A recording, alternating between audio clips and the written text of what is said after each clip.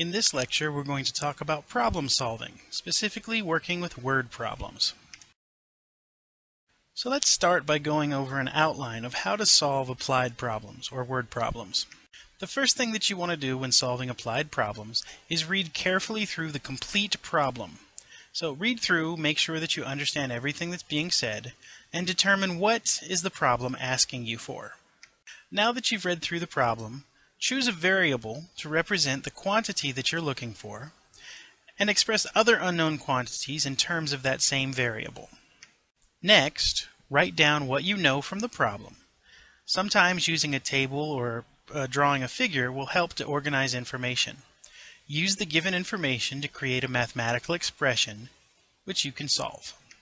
Next, solve the equation that you've just formed for the variable that you're looking for, and use that to answer your question.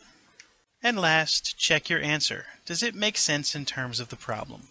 For example, if the problem is asking for time, you shouldn't get a negative number. So make sure that your solution, your answer, makes sense in terms of the problem.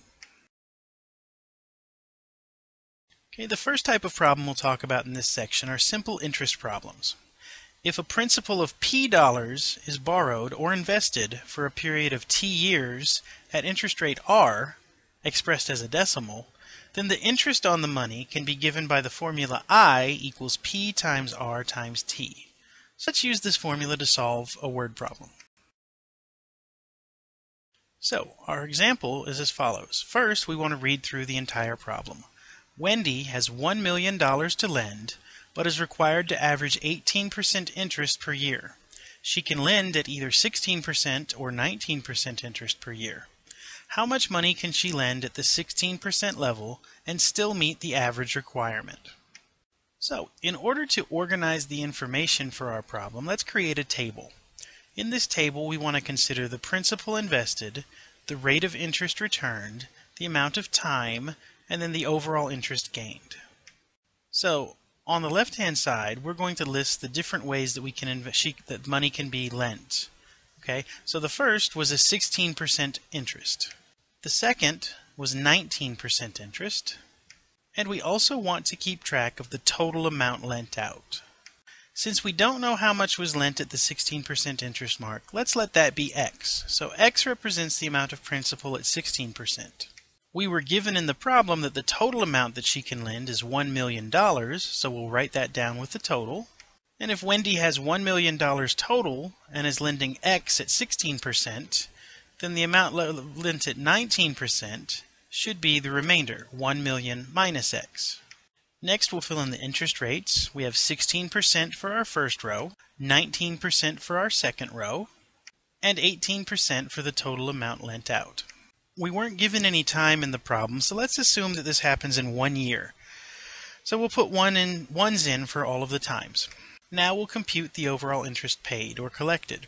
So for 16% interest, we multiply the principal times the rate to get 0.16x. At 19% interest, again we multiply the principal times the rate to give us 0.19 times 1 million minus x. And for the total amount lent, we multiply the principal times the rate, so that gives us 1 million times 0.18, which simplifies to be 180,000. Now we need to use the information in the table above to create an equation that we can solve. So we want to find out how much money could be lent at both interest levels and still meet the average requirement of 180,000 interest. So if we add the interest from 16% to the interest for 19%, that should equal the total interest.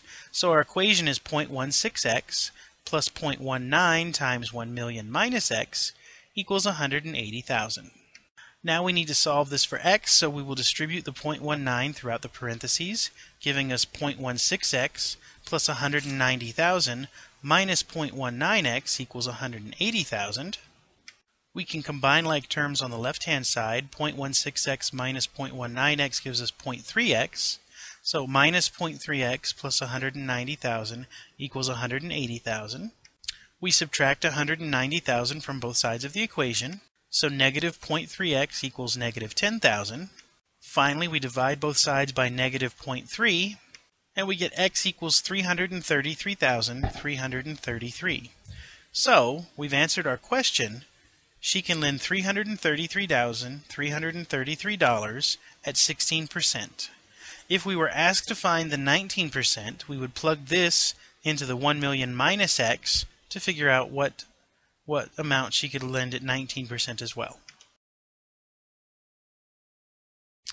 Next, we want to do a problem that deals with mixtures. So, the example is as follows. A candy store sells a box containing caramels and creams for $12.50. The box holds 30 pieces of candy. Each caramel costs 25 cents to make, and each cream costs 45 cents to make. How many of each kind of candy should be put in the box to make a $3 profit? Again, after we've read our problem, we want to set up a table to keep track of the information that was given to us. So we're going to look at the number of candies, the cost to produce each candy, and the overall price from the production. We're going to have a row to represent our caramels, a row to represent our creams, a row to represent the profit, and a row to represent the total. So let's start by assuming that the number of caramels in the box is x. And we were told that the total number of candies in a box is 30, so that means that the number of creams in the box will be what's left over from the caramels, 30 minus x.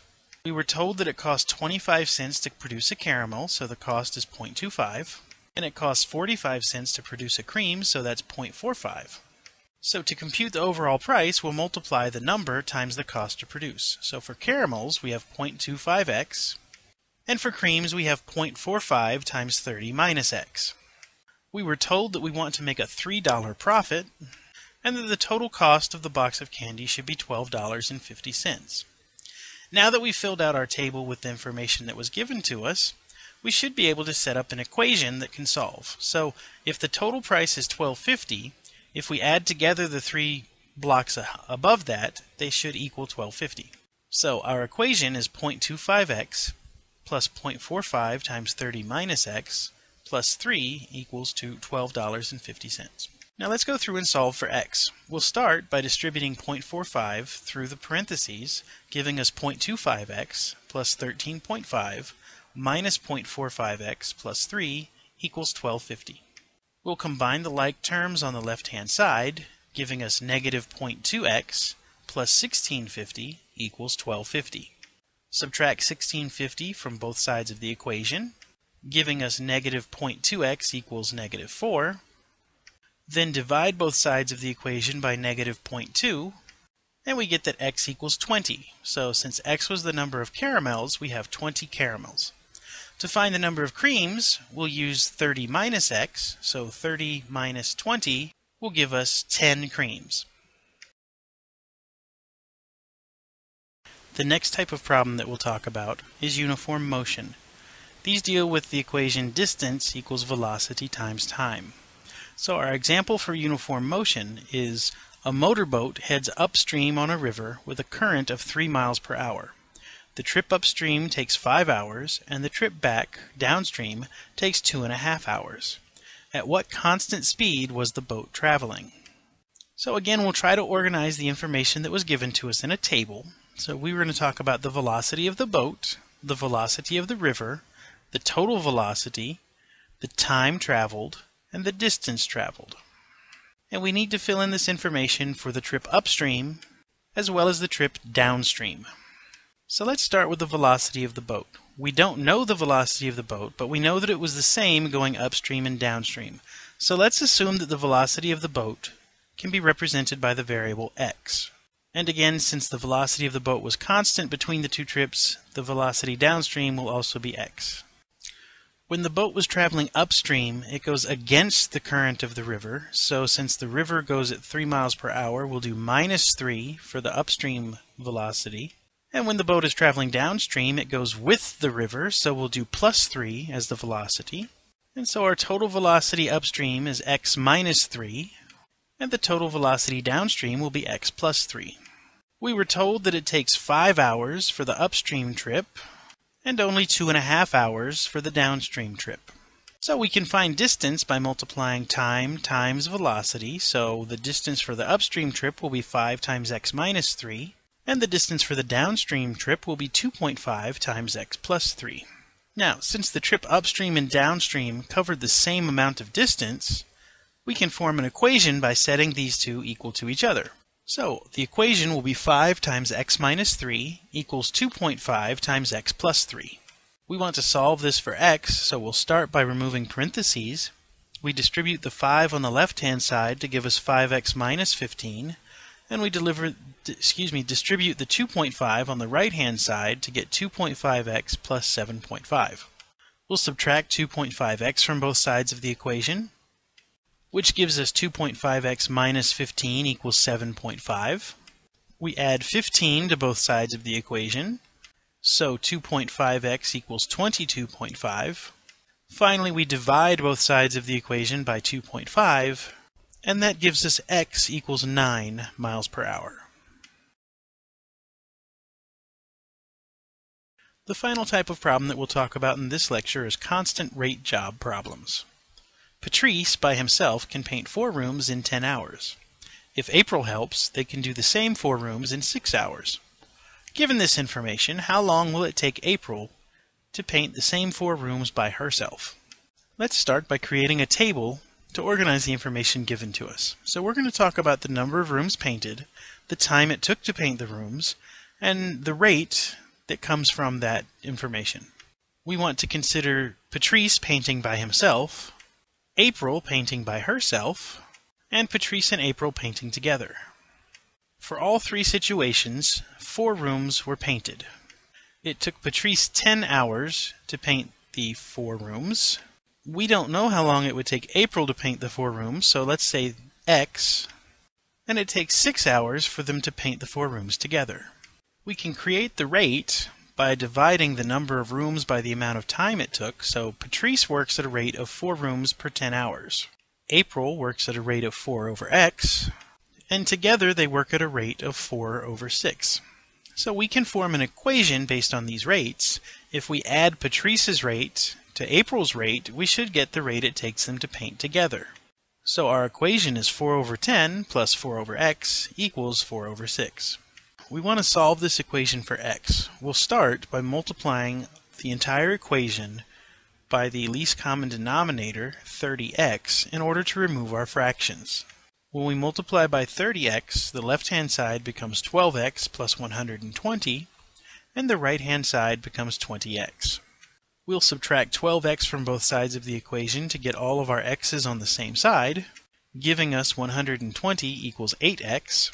Then we'll divide both sides by 8, giving us that 15 hours equals x. So it takes April 15 hours to paint the 4 rooms by herself.